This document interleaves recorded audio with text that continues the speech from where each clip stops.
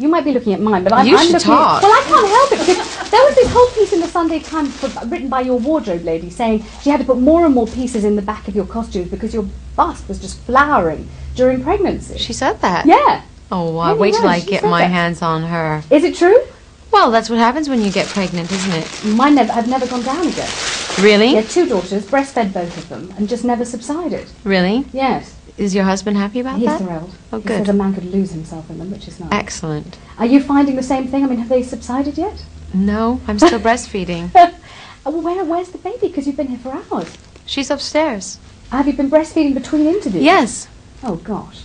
Did you find breastfeeding as easy as it's supposed to be? Because I didn't. Yes. Did you actually just latched on immediately? Yes. Oh, I used to kind of have to scrunch my nipple into a thing and then approach perfect strangers and say, could you just hold my breast a minute while I put the baby on? It was kind of a 2-handed, 3-handed job I used to No, find. I think I've just managed on my own quite fine. Is she sleeping through? Because Antonio Banderas says that Stella is a star sleeper and sleeping right through. Well, I'm very jealous.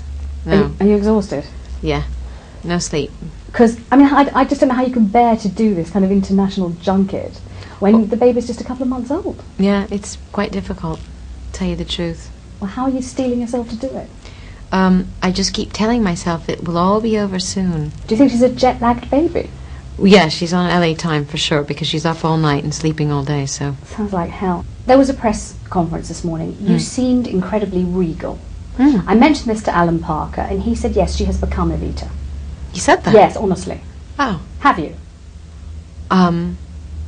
Well, I suppose. I mean, she's dead. But you are. I mean, you're giving out kind of Grace Kelly-type vibes. Really? Yes. Well, I suppose I've matured then. But you've become very patrician all of a sudden. Well, I'm a parent. Do you think that's done it? That has something to do with it. And I'm sure the movies had some kind of an effect, but I couldn't tell you exactly what. I mean, you know. Have you become respectable? I think I was respectable before. So did you enjoy the premiere in LA? Because you looked sort of a bit fed up.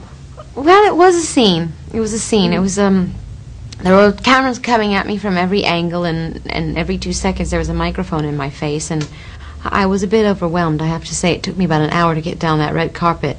Because Antonio was saying this is the greatest night of my life, and you were like, yeah.